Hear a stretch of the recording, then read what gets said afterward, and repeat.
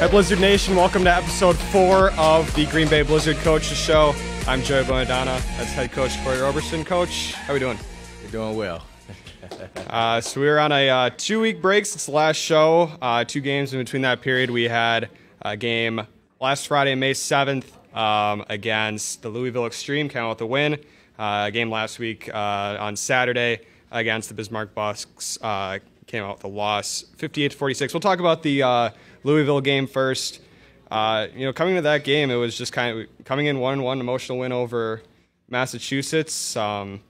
It's 2 weeks ago, but what was your mindset coming to that game and trying to come out with a win? We know Louisville was going to play hard. They had a bye week before that, and we wanted to come out and, coming off in a very emotional win against Massachusetts, a good team. We had to play on all cylinders. It was our quarterback's first start that game, Damon May, and, he had a pretty good performance. And then, we was, defense played well. Okay, so, yeah, with that, the defense played well. Special teams played well again, and, we came out firing. Of course, being a good competitor like Stout is, the guys, his team played hard, and we didn't expect anything less. Our guys played pretty well that day, and the end result showed. One play in particular stuck out in that game. Again, first play from scrimmage. Damian made a Keyslow Smith again. I think I mentioned it on the broadcast. That connection. Magic happens. First play. May's first throw as starting quarterback over the boards to Keyslow. And you're watching that one from the field, and you see someone go over the boards, especially on that play. What's going through your head? Hold on to the ball. It was a good pass by Damian May. I think he was a little late on the pass. He could have threw it a lot earlier, I believe. But nonetheless, it was a good play. Keyslow Smith went up, caught the ball, went over the boards. Let's talk about that young man, right? Keyslow Smith, if 3 years ago, he wouldn't make that catch. He's not going over that wall. So the growth that he's had over the past year and a half, the 2 years, that speaks to him and his character to leave it all out on the field for the team. And, he made that catch. That was a spectacular play. 2 weeks in a row, right? Yeah. I think I mentioned it was like the Massachusetts last offensive play of the game was the throw to Keyslow. First offensive play of the game the next week, the throw to Keyslow. Right. So, magic happens. Right. Talking about the defense in that game, Corey Turner came out with a big play in that one. He'd been a big presence on the field, making tackles and plays like that, but that was really one of his first plays where he was making a play on the ball. It was a nice dive and grab there in the end zone, brought it back out inside the 5-yard line, gave your offense a short field. Talk a little bit about Corey and what he's brought to this team. Corey is he's turning into the general back there. The way our safeties play, it's remarkable, and they making a lot of checks and stuff, making sure the secondary is intact. So Corey, like I said, he's becoming a general. He's picking up where some of our safeties in 2019 left off. He's coming into his own. He still is a rookie, right? And he's only 4 games in, so the sky is the limit for that young man. So he's starting to pick it up and figure it out and play fast, which is what we need from our DBs. And we'll mention it coming into this one, the defensive backs we kind of talked about. It's a common theme. These defensive backs really have, the sky's the limit for their potential, these young rookies. But we bring in this Bismarck game, another score on the first play of the game, Kerryon Moore doing his signature flip in the end zone. I think I mentioned it on a broadcast. What do you say to Kerryon when he's flipping into the end zone? And did he flip again? He didn't flip into the end zone this time, but he did another backflip. He didn't. Yeah. I'm gonna have to have a one-on-one with that young man. But as long as he continued to score touchdowns, I probably need to leave that alone. But another score on the first play of the game. Kind of the whole game, really up into the mid part of that fourth quarter. It looked like it was going to be a shootout. We get to that 9-minute mark in the fourth quarter, up 46-45. The onside kick there that bounced off of a buck and returned back for a touchdown. And then on the very next drive, fumble return for a touchdown. At that point, it's a 2-possession game, running clock.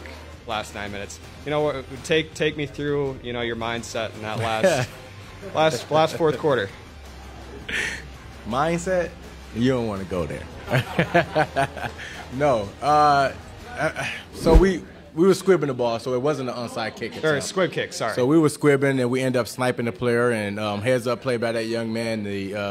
That ball went pretty high in the air, and, you know, he came down with it and ran it in for a touchdown. So that was a heads up play by him. 99% of the time when something like that happened, the kicking team recovers that ball. It's just, the wheels started falling off at that point, and then you talk about the next possession that we had, and, you know, the fumble or whatnot. But we still had an opportunity. That's what, you know, how I look at that game. It was still an opportunity with 5 minutes left in the game. Us driving down, we went for it on fourth down. We ended up throwing an incomplete pass. There was no point in time to kick a field goal, right? We was down 12 points. You kick a field goal, you're still down 2 possessions. Right. So you have to go for the score. We didn't capitalize, and I think that's been the theme for our offense so far this year, is inconsistency. So we're looking for some consistency from our offense, and, you know, we got to get better. And we mentioned it, talking about the Louisville game earlier. That game, it looked like it was kind of like a firing on all cylinders. Some things to clean up, but really kind of firing on all cylinders, all 3 facets of the team: offense, defense, and special teams. This one, kind of the same thing, like you mentioned it, just the inconsistency. But hey, a lot of season to go. We'll hop into some positives on the defensive side. 3 forced turnovers, 1 interception by Mamadou Mbaye in the end zone, and then another interception by Mason Gray, his 3rd. That's a league high. You know, mentioning Mason, he had his big game against Bismarck in week 1. Now he's come back, had a big return and on his interception here in week 4. What are you seeing from Mason in these first 4 weeks? He's a gamer. Mason's a good ball player. I think all of them guys in the secondary, they feed off each other. Triggs being the second-year player in that group, being the leader that he is, he's done a tremendous job of helping them guys grow and learn and grow, right? He's been more vocal this year, and all them guys are like a sponge to him. Each one of them is a leader in their own individual way. And Mason is, when I was talking to the gentleman, they told me Mason is he's the goofball. He's the free-spirited guy. You know, he's having fun out there. He's enjoying life, and it shows on the football field how he just floats around. He's always seemed to be in the right position. I also want to talk about the drop interceptions he had. No, I don't want to talk about those. I give him a hard time about that. DB's got butterfingers. You know, then the other thing I want to mention, this makes it 4 weeks now that Green Bay Blizzard has won Special Teams Player of the Week. Trayvon Saunders won it for his 3rd time here in week 4. Talk about really the special teams has really been an asset to this team, you know, giving the offense a short field. And what have you been seeing out of this special teams group here in the first quarter of the season?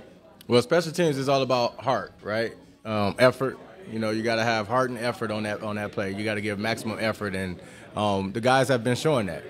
You know, hence the reason why we've been in position to be nominated for Special Teams Player of the Week multiple, you know, the first 4 weeks of the season. Within, you know, 1 week it was only us playing 1 game. So, but you know, the guys are selling out for their teammate, and that's what it's about right there. You know, leaving it all on the field, playing for the next man, not playing for yourself, putting your own personal agendas aside just for the best interest of the team. And that's why Trey has been the recipient of that hard work from all the guys. Coach Parker has been doing a great job with that group.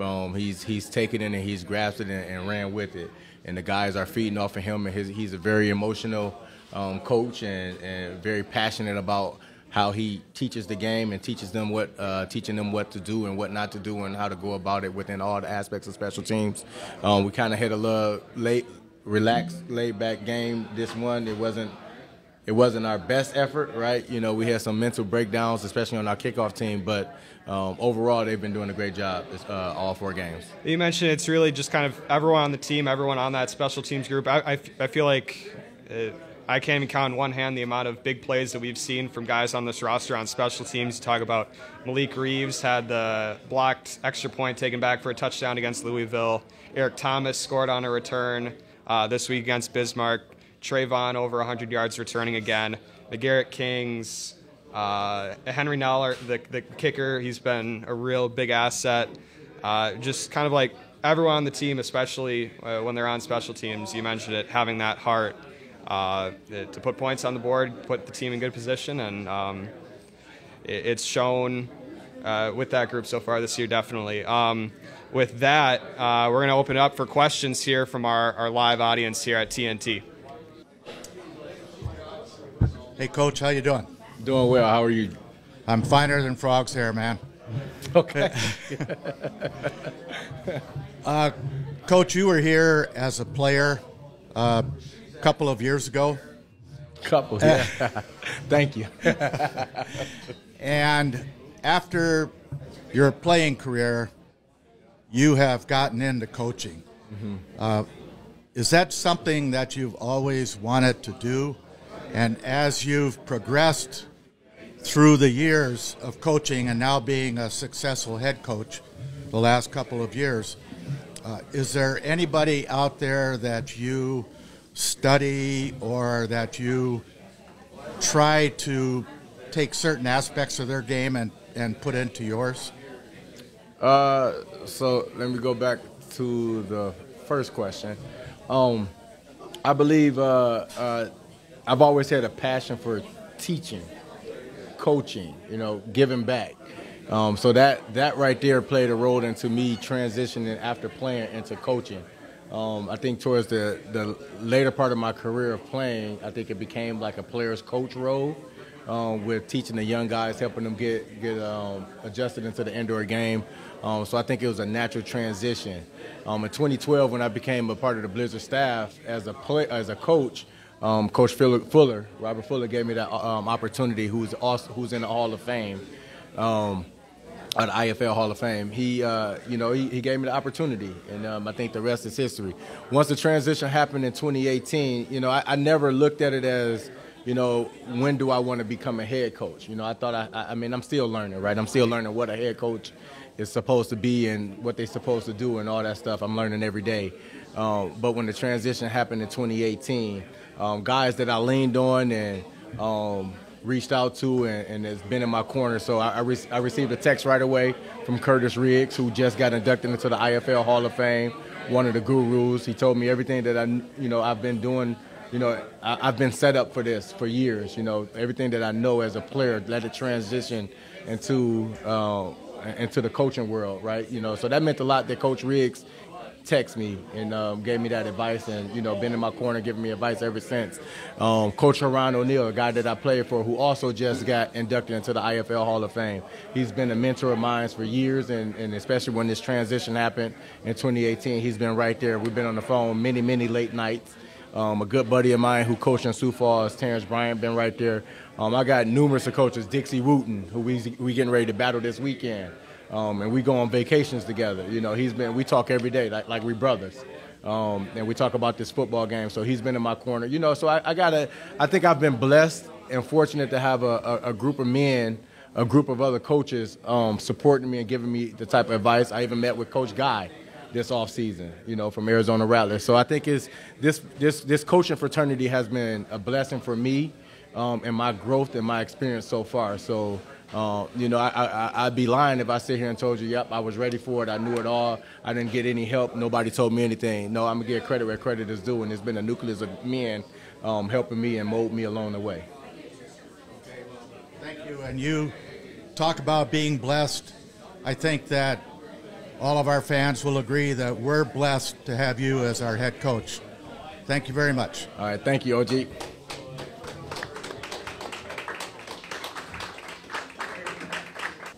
Just a couple of your insight on Tucson coming in on Friday. We used to have a pretty good rivalry with Tucson when Robert Metz left our team to move to Arizona to play. Ryan Ballantyne is still playing in this league. He's about 65 years old now? He don't move like it. He moves like he's still 21. Yeah. And then E.J. Hilliard, who played, I think, for the Steamwheelers back in the day. Mm-hmm. So what is your, without giving anything away, what is your strategy for Friday night? I think our strategy is to go out and compete, right? You know, be competitive and do the things that we're supposed to do and execute at a high level.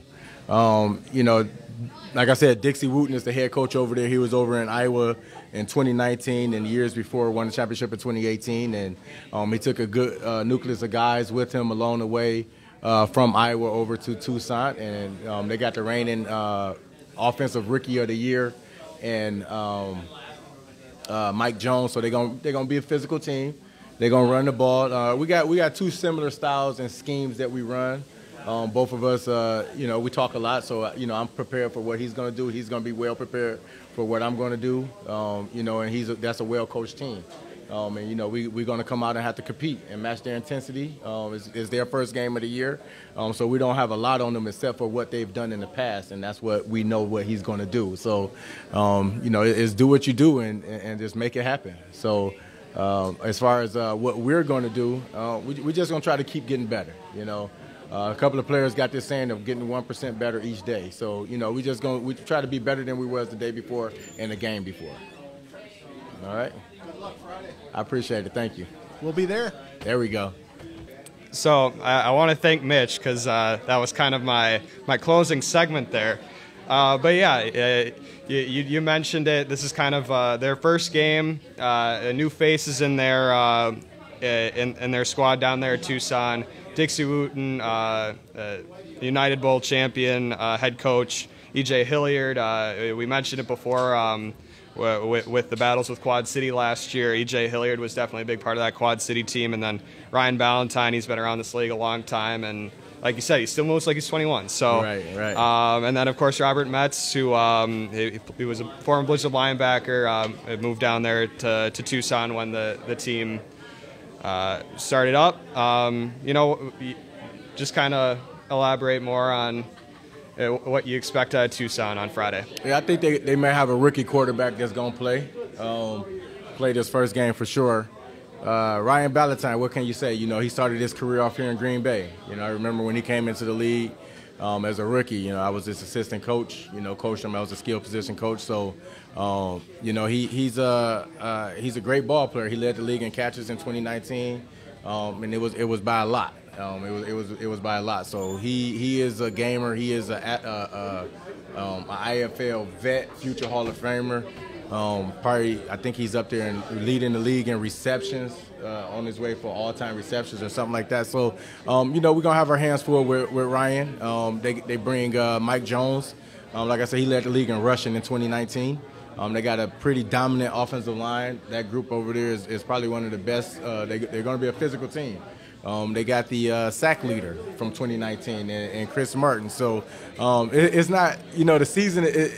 You know, we had our first 4 games. We got our foot wet, right? You know, in the indoor game.